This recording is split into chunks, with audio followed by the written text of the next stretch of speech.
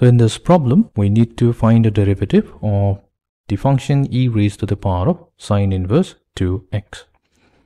For that, first we are going to apply the derivative of the exponential function. So that is the function itself.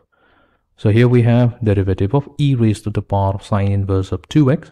So that will be e raised to the power of sine inverse of 2x.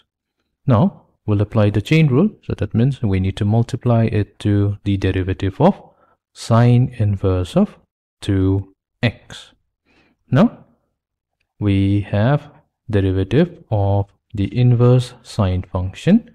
So that's simply 1 divided by square root of 1 minus x squared.